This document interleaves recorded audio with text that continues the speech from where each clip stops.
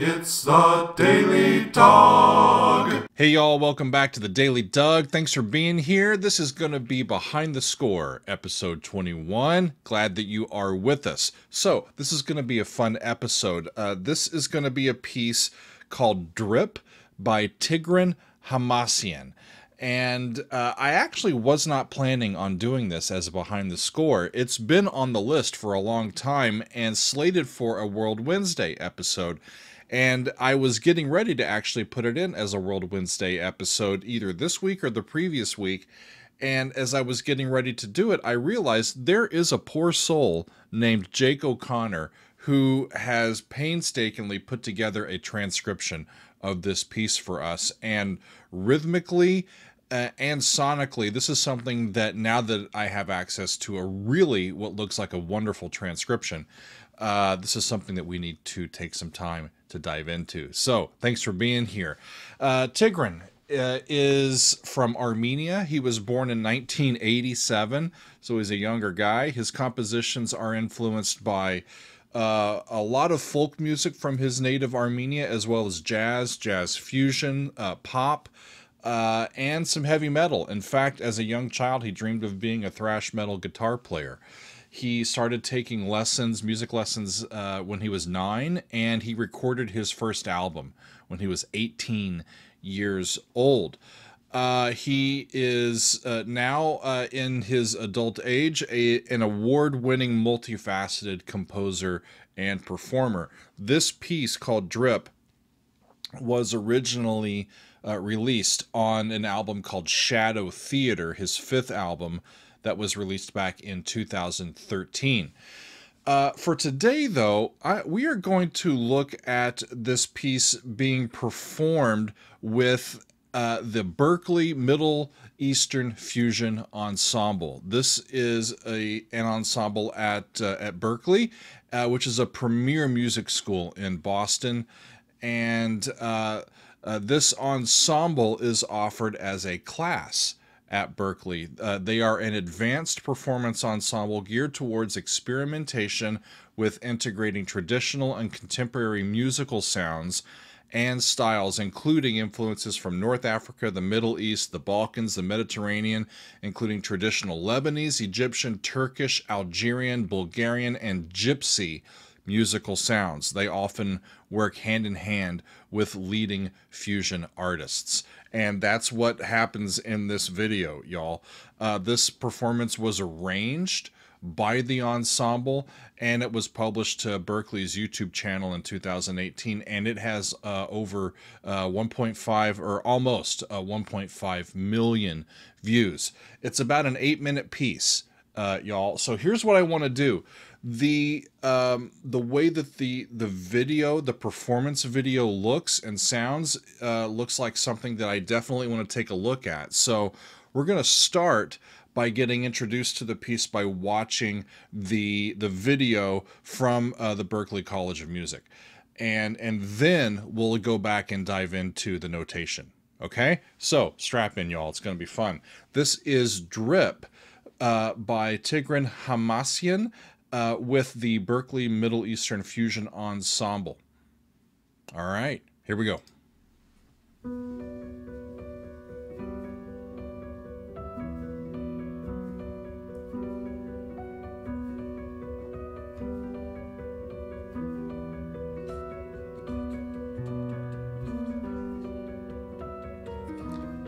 I love how you can hear him.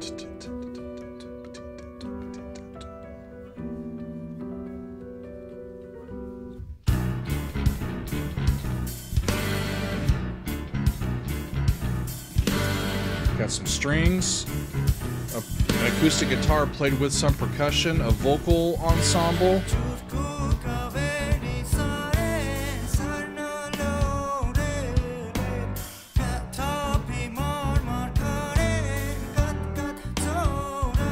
It grooves like it's in 4, right? But it's rhythmically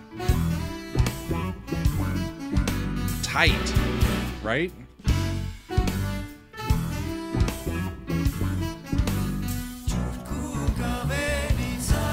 Two drummers.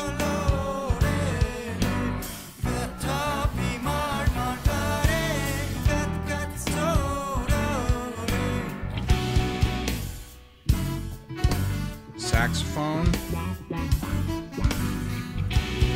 It's pretty rad, isn't it?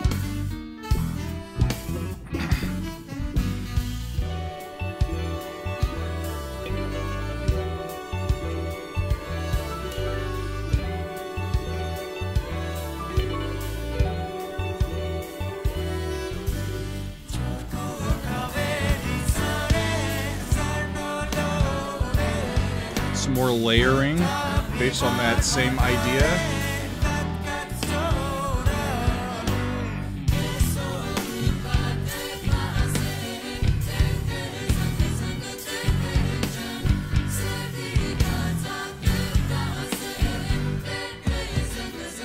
That's a sophisticated rhythm.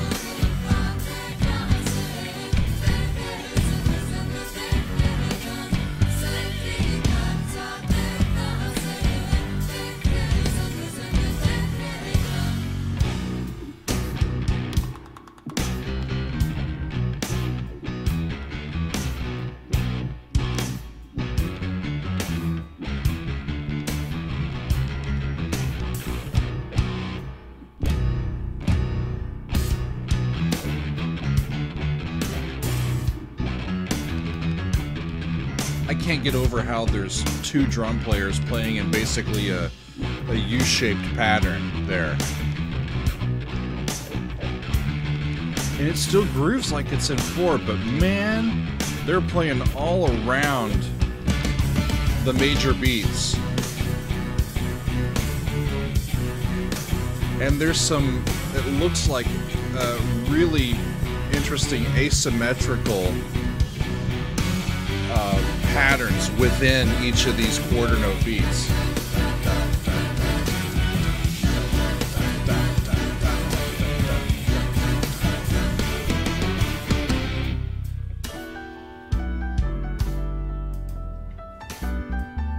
Occasionally I even get a Bruce Hornsby vibe from this, you know? Just with the voicings that he's using on the piano.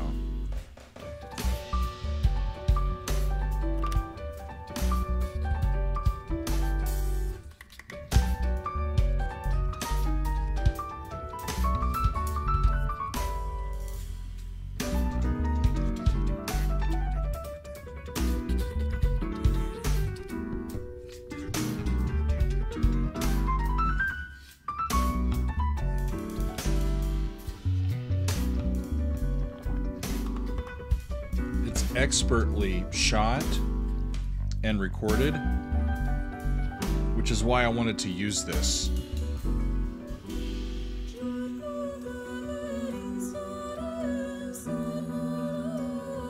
This recurring, very haunting melody.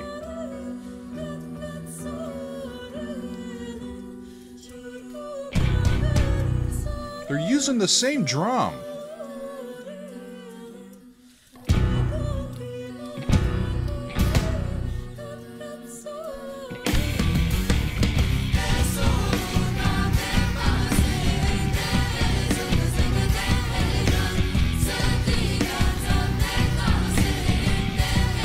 We got our work cut out for us, don't we?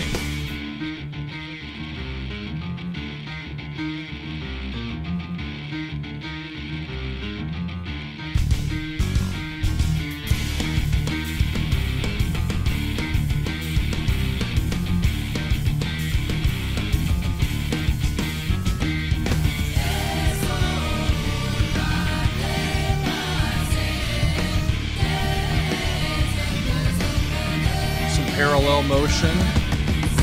Cool.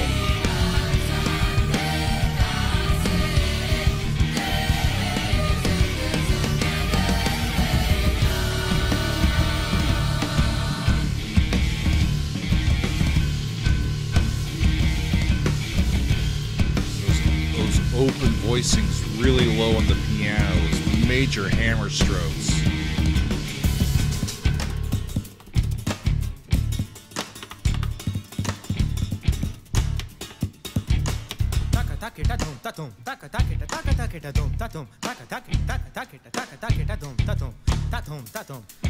Little Middle Eastern scat singing.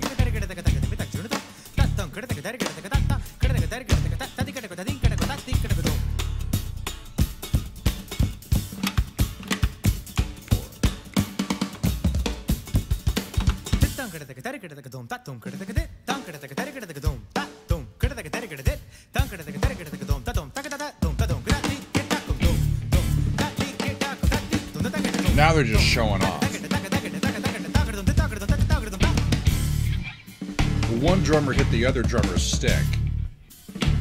Meanwhile, the guy singing is just unbelievable. There's that flat 2 to 1. They've been doing a little bit in that double harmonic scale, but mostly just in minor. Same thing at another pitch level.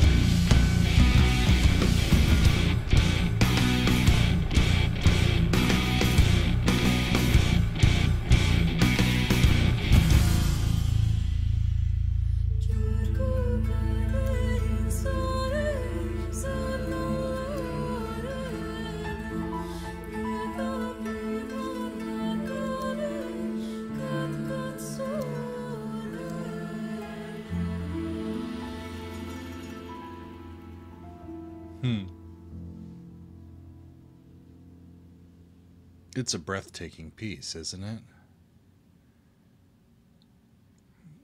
It's really fun. So imagine taking that and trying to transcribe all of it. That is what this other guy has done. And we have our work cut out for us, y'all. But it's going to be quite a fun time. I want to talk before we dive into this chart and listen to it again. Those really impressive rhythms that we heard from the male singer most of the way through. I know that Tigran is from Armenia, but those remind me of talas, Indian or in general Middle Eastern, and these are just in. It's their name for these complicated rhythmic patterns that are included in their musical training and in their pieces, and they have these special solfege syllables that help them perform and understand those patterns. I am not trained in those syllables and in that particular style of music. I know it when I hear it. And it's fascinating, but I haven't ever taken the time to really read in and understand all that they're doing from that point of view. But man, it's a fascinating sound, is it not? Okay, y'all, let's turn our attention to this chart. I am showing you this here, and it is by Tigran. And it's called Drip, and transcribed by Jake O'Connor. When I read this, here in the description down here, he says it took him over a year of working on this to really get at it. Now, that's daunting. You look at this. One, it's a very specific metronome marking. Normally, you know, or historically, when we do metronome markings, you don't really use odd numbers. You use 60, 56, 72, 76, 84, 96, 108, 120, 144. And there's a general feel that you get as a conductor for the difference between the way 84 feels versus the way 76 feels. There's not much difference in that. But with this, they're dialing it in, and with multimedia now, and not specifically, I think, in this circumstance, but if you're tracking something to a movie, right? If you're making a movie soundtrack, the tempo has to be specific, right? Especially if you're writing to a certain amount of time.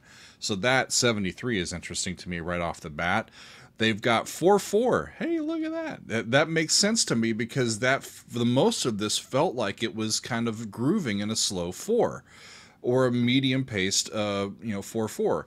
The rhythms within that are what look really, really hairy. Check this out. Septuplets. So for each of these quarter notes, It's being divided into 7 equal parts. 1, 2, 3, 4, 5, 6, 7. Da da da da dee da da da da da da dee da da da da da da dee da da. 1, 2, 3, 4. So if you look at something like this, 7 16th notes in the space of what normally would be 4, right?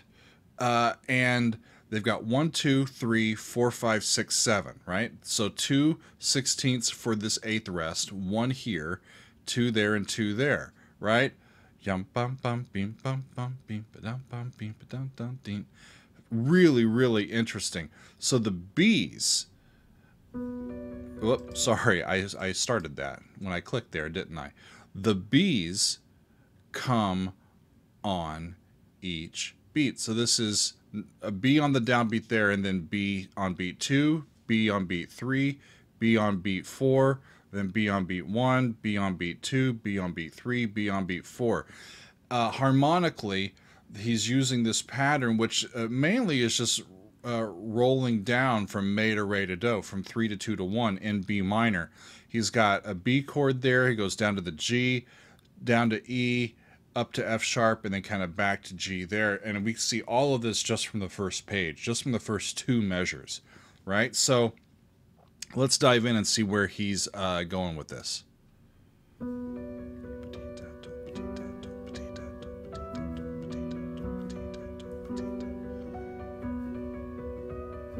Major and minor for a quick second.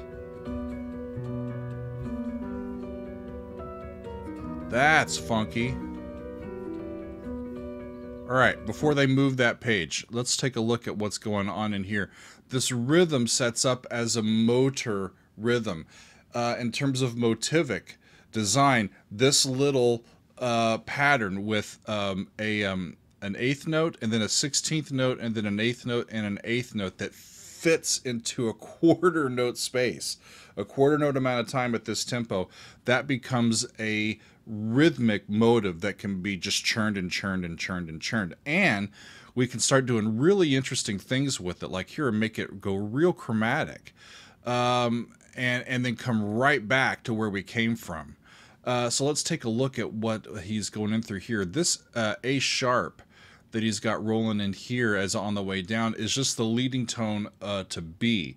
The voicing is a little crunchy, but when he gets down to this E again, down here, over the top of that E, what is he doing? That looks like a B. Wow. A B. So he's got B, D sharp. There's another D sharp there, another D sharp there, a lot of D sharps, and an A sharp.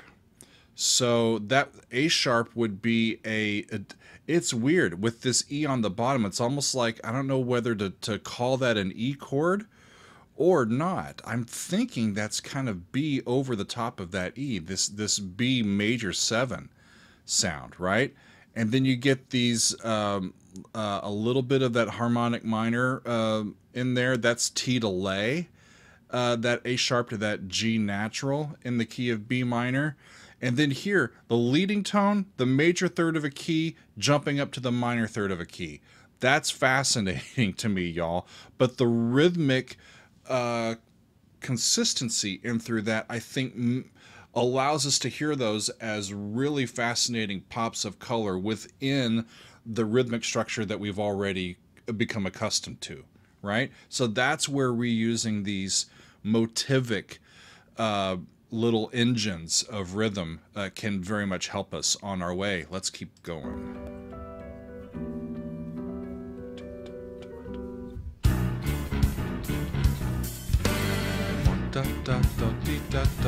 Chord. Triplets over a beat. 1 and 4. That's fascinating. Hold it. This triplet starts on the end of 1 and it finishes on an offbeat, and this next triplet starts on the end of 2. This next beat starts on the end of 3, and he keeps giving us the big notes are on the 4th beat. that may be something that he is accustomed to in folk music from Armenia and that part of the world. That's a little unorthodox in 4/4 to be putting metrically what seems like the landing point, the most important rhythmic landing point of those bars, as the last beat. Normally the weakest beat of 4/4, and that's what's kind of another thing that's giving it its flair.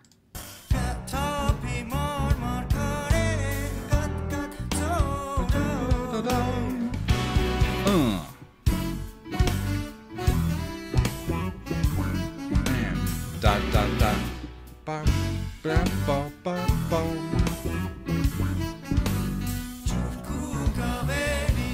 That's cool. That's cool. I want to back up again and take a look at this particular chord. We got strings coming in, and through here, he has labeled this as, wow, that's really small. G major 9 over B. When I look at it, when I look like here, the strings are playing a B minor 7th chord, right? So let's take a look and see what this chord actually is. He says over B. That makes sense. The bass guitar is down on a B down here, and these guys are on a B there, and he's got B's and octaves down there. The sax is in, but it looks like the saxophone is written as at sounding pitch, so not as a transposed instrument on this chart, which is a good note for us to have. I know that because it's got the same key signature as everybody else. And you'll also notice that the drums have their own staff and their own style of notation. This little clef down here with the 2 vertical lines is the clef that we use for non-pitched instruments, or instruments of indefinite pitch. So that is the clef for that instrument. We've got this B down here, a B there, there's an A, there's a D, there's an A, F sharp, right? B's. Okay, there's the only spot where that G is. And it's right it's right below middle C. That G is right up against that A. And above it, he's got, you know, a D, F sharp, and A. It looks like a D major chord. Well, a D major chord is also the upper 3 notes of a B minor 7th chord, right? So the fact that he's calling it G major 9 is quite interesting, because mainly they put, it could be labeled as just a B minor 7th chord, honestly. But this one little bit of crunch right in this area is what gives it that flavor, where it could be a B chord and it could be a G chord. Either way, it sounds pretty dope. So let's keep rolling.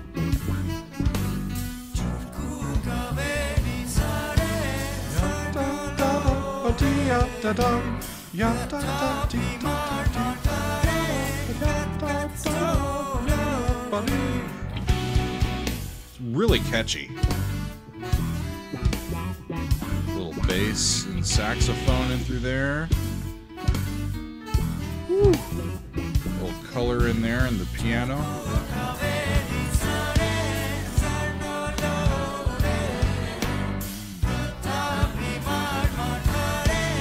Fa, sol, lay.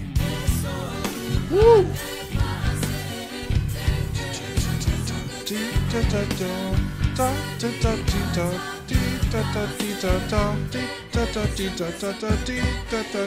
Now, that's funky. I'm going to back up a little bit.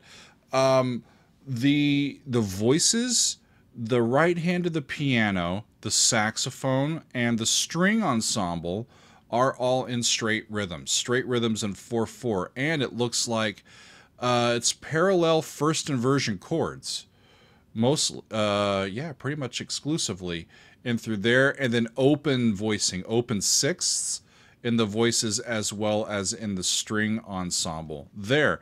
The funky part is what's going on underneath it. Check out all of those things. Could you do that? So we turn to triplets. 1, 2, 3, 4, 5, 6. 1, 2, 3, 4, 5, 6. Right? 1 and 2 and 3 and 4, and while the other ones are going dun dun dun dun dun dee da da dee da dun dun dun dun dun dun. So straight notes against all of these weird triplets, and doing them with the rests mixed in makes it much more difficult to pull off. I'm going to back up just a hair more, and then we're going to listen to this section.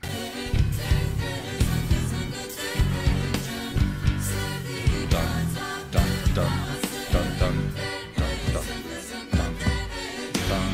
There's that big quarter note on beat 4 again.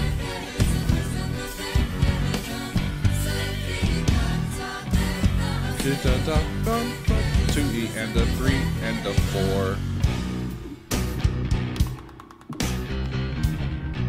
4. Woo! This is where they went to some of that harmonic major, the flat 2 and the major 3rd. Bum, bum, bum, bum, bum, bum, bum, bum, bum.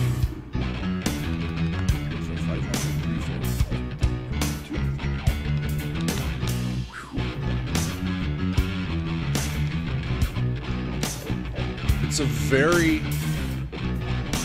singable melody, isn't it? It doesn't, it's...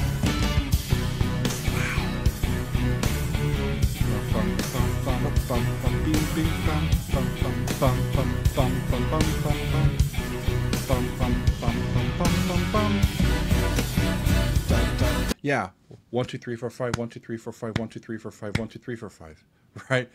Bum bum bum bum bum bum, right? So that really quick is after that 16th note rest, right? So you got to really feel the downbeat. Bum bum bum bum bum bum. 1 2 3 4 5 1 2 3 4 5, right? That's impressive, y'all, that they're able to do that so cleanly. Backing up just a little bit.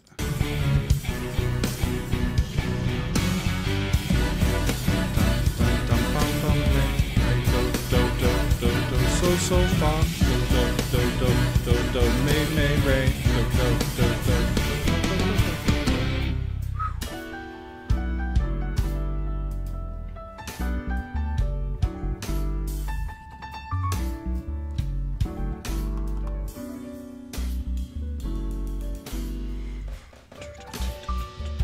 Wow.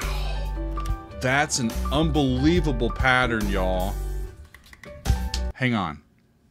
What is he doing there?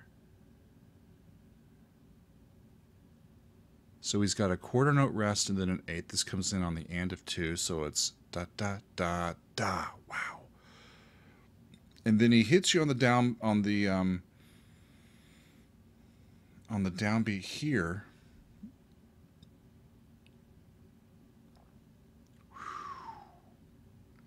Minor seconds. The D to the C sharp, D to the C sharp. Pretty cool. And we're still kind of in the same general thing. He's got B minor, goes down to 5, up to 6, down to 5, up to 6, right? So he's landing on that G, right, at the end of this 4-measure phrase. This pattern, though, if I looked at it long enough, I think I could figure it out. This is 1, 2... 5 8th notes, I think, long, because it comes back at a different time there, and it kind of ends there, but that's not quite the same, or that's down there. Like, you know, you could start looking to try to figure out maybe he took this pattern and inverted it and did it somewhere else, or this little pattern here and did it, you know, in a different way. But holy moly, y'all, that's impressive to me. Here we go.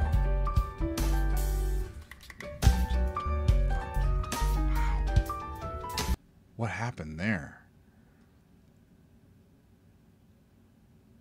A flat? Like an A flat chord for a split second? G sharp over the... No, that's Whew.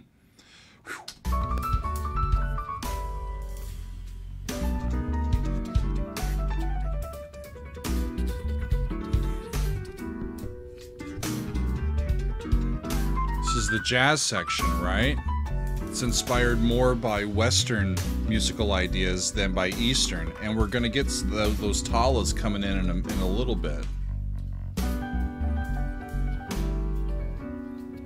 And you'll notice one more thing.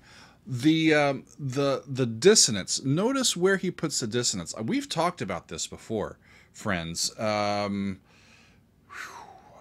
Most overtly, the one that comes to mind is when we looked at Stephen Sondheim back. Gosh, that's been months ago. But where they put the dissonance, always in this sort of middle range. It's like right around that octave, just that half octave, just below middle C and right above middle C, that money range where a lot of our voices, whether we're male, female, we can vocally get to. And in the range of human hearing, it's right in the middle of our range, right?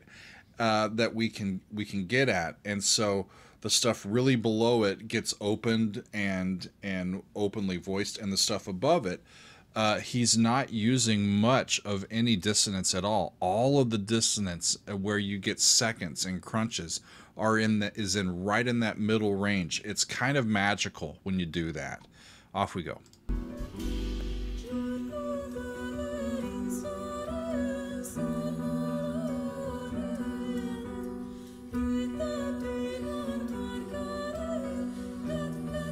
This leading tone is leading tone to B.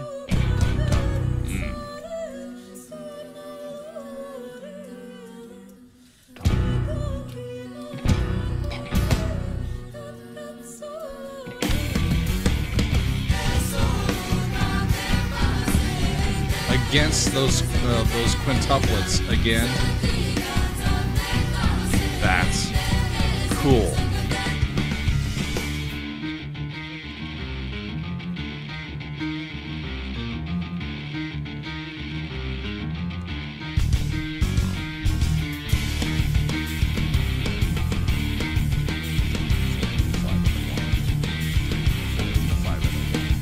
That's cool. Backing up. That was rad, y'all. Did I go too far? No, I didn't go far enough. Let's see. Come on. There. Wow. Okay, 15, 16. There are several ways you can do 15, y'all. So let's see how he is doing it. And you can normally tell by the beaming if the arranger has done a good job with their beaming. And it looks like, yeah, it's each beat is 3/16 notes long. So there's 3 there. There's an 1/8 and a 16th. There's 3/16 notes there. There's 3 there. And an 1/8 and a 16th there. So it's in 5. And each beat is 3/16 notes long. Okay, so it's like a triplet for every beat, right? And the funny thing is that he's still using these tied rhythms to blur that bar line. And here's another thing that's interesting: he's changing keys as well. So let's take a look at that. We've been in B like the whole time, right? B minor. And here the bass is giving us B and some more Bs, and then we land on Ds over the C sharp. That's interesting. And it's the same down here in the bass. The electric guitar is doing it. And then where is he going? G minor or B flat, but those are the Gs. No, these. We'll see where he goes. But I think he's going to G minor. Let's keep rolling.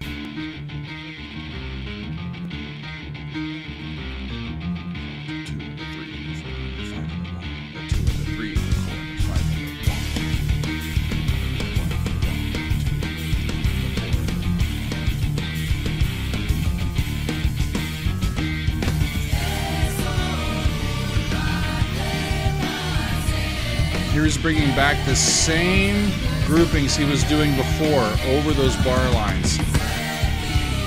Layering and layering and layering of stuff creates this just unbelievable sound. Okay, root, minor second, or a minor ninth up there, right? So that's more from that harmonic minor scale coming in, or that harmonic major, I should say.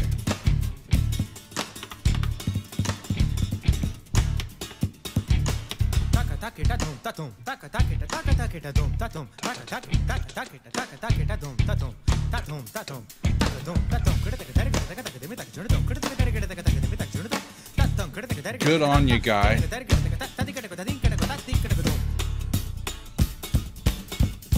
Some rhythmic stuff from the guitar. Non-pitched. It changes to non-pitched for the guitar.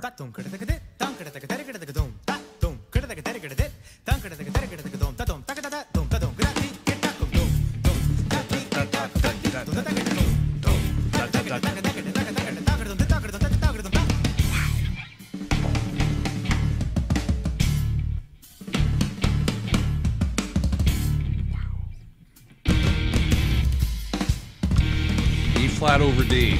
Ya-dum, da-dum. Double leading tone.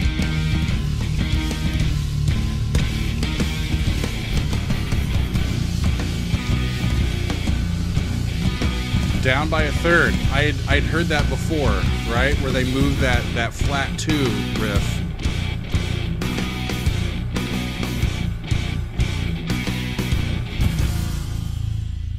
And it ends. Whoa, where'd you go? Hang on. Where'd you go? It moves back down to the B flat here. Where have we been? Hang on a second, y'all. There was the B flat. Okay. It's been on D. So here we're back at letter V here, a couple of measures a little bit before. And we've got these big time Ds down here. And then when he goes up to the higher octave, it's a half step higher, right? We don't have minor keys or major keys that have flat 2 in the scales, right?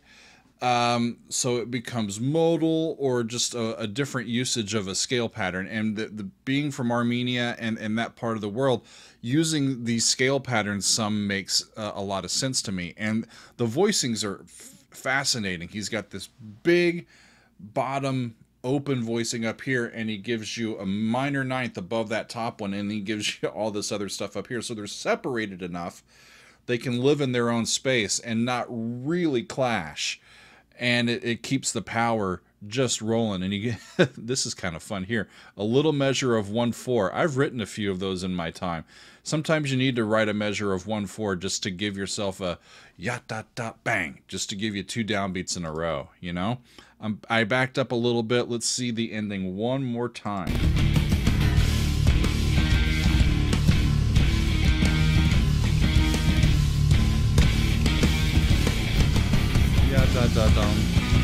Steps right back down the scale to this B flat. And they're giving you the same thing, the B flat to a C flat.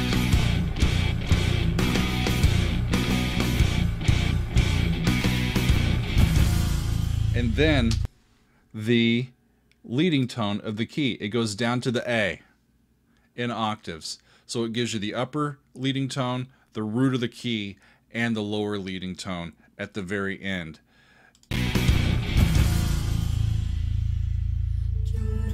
Thank you for watching. It's a haunting little piece, isn't it? It makes me want to keep listening to it, to keep figuring out. The way that he's done these rhythms is remarkable, and kudos to this guy, Jake O'Connor, for putting this together for us. That's an amazing chart, isn't it? It goes to show you, friends, that don't forget about the rhythm. We think about melodies and chords and progressions and voicings and instrumentation, but invariably, or time and time again, the pieces that have the most interesting rhythmic hooks are the things that keep our brains spinning them, right? So the fact that most of that is just in straight 4/4, with all of those really intense subdivisions of that basic beat happening, that's I can't say enough about it. This was a lot of fun. I'll probably come back to this one and realize just how much I missed. So if you see something that you'd like me to look into more in this particular piece, or if you have questions, put them in the comments and I will try to return to them.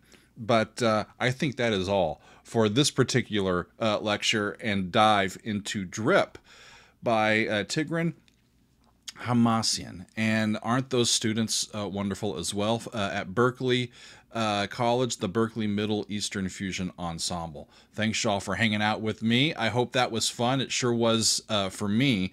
And we'll see you next time on another edition of the Daily Doug.